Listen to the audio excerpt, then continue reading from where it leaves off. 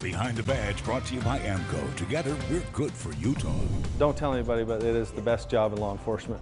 So, yeah, it is. It's great. Coach and a school resource officer, and he absolutely loves all of his jobs. Tonight, ABC4's Don Hudson takes us behind the badge in Nephi. We'll get you out of here, though, okay? Sorry about that. That's a little scary. Officer Kyle Bell is helping deal with a minor accident out on I-15. I'm going to need a tow truck or something to tip it up. It's another day at work when he's out on patrol in Nephi City. You guys just start fishtailing? And it's actually one of the reasons he enjoys serving and protecting. Well, I'm glad you guys are all right. Going on accidents and things like that, and being able to help people that are in dire need, you know. And this is another reason he loves his job. You see, he's also the school resource officer at Juab County High. The best job in law enforcement.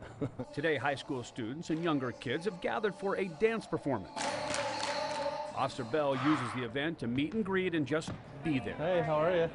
Good. Time. And just 100 feet away is the school's wrestling room, where this cop transforms into a coach. You can pop the head down first and get it underneath you. Officer Bell is also Coach Bell and has helped Juab County win the state 3A championship in wrestling 3 years in a row. We're a powerhouse. It's fun to be a part of that.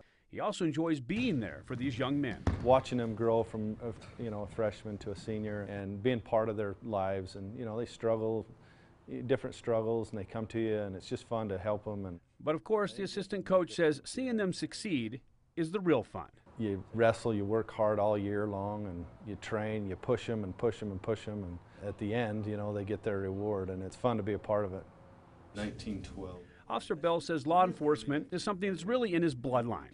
My great-grandfather was a sheriff in Iron County back in the early 1900s. And my two uncles were Las Vegas Metro police officers for 30 years.